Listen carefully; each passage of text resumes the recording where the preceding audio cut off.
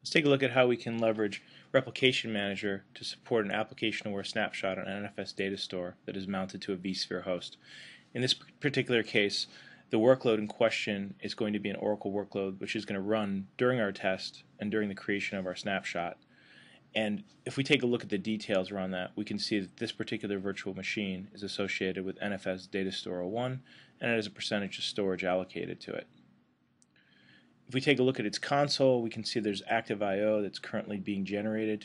I'm actually utilizing a technology called SwingBench, which is an Oracle workload simulator.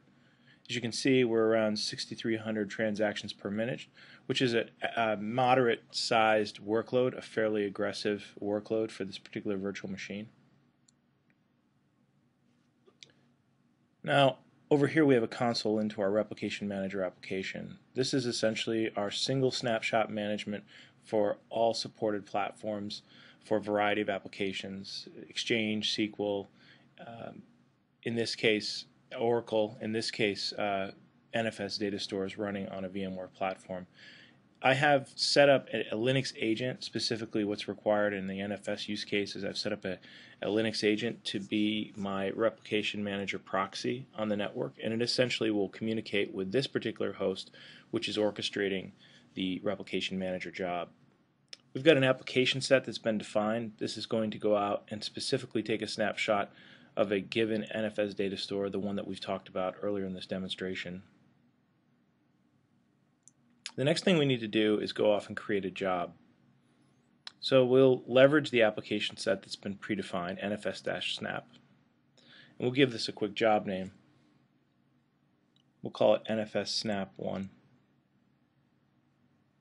Now we need to specify read-write because someone's going to access this read-writable snapshot. We're actually going to add a VM into the inventory based on this snapshot. We're going to also specify the Solera's control station interface that we're going to be communicating with. I'm going to change the mount host here from the Linux proxy to one of the ESX servers that's actually going to mount this read-writable application-aware snapshot. And I'm going to create it as a manually driven job. I could also schedule it if I like and run it periodically, but in my particular demo I just want to be able to access and run this particular job manually to create that snapshot. And if we peruse, we can see all the details associated with this particular job. Now once that's been off and created, let's take a look at the properties, and they'll reflect all of the same information that we just entered.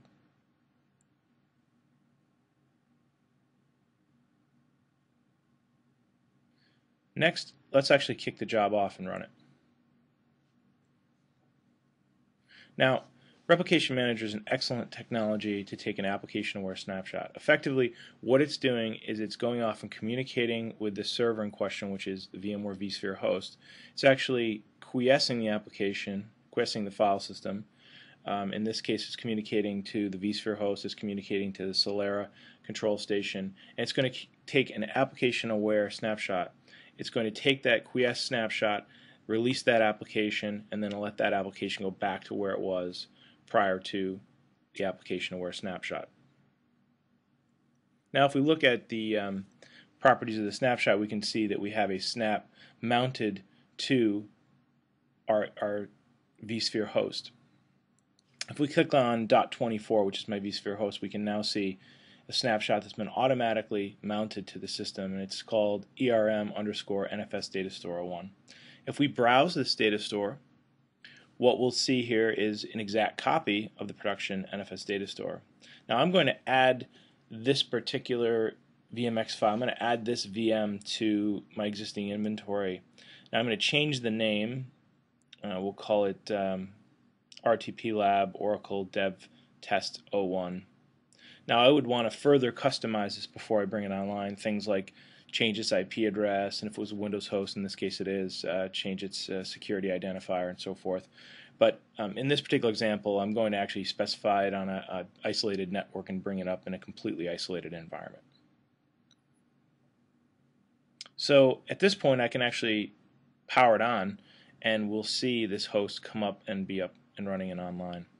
And if you can imagine, this is highly useful for development test environments where we might want to bring up exact copies of a production workload for rigorous testing, regression testing, as well as used in combination with backup and replication methodologies.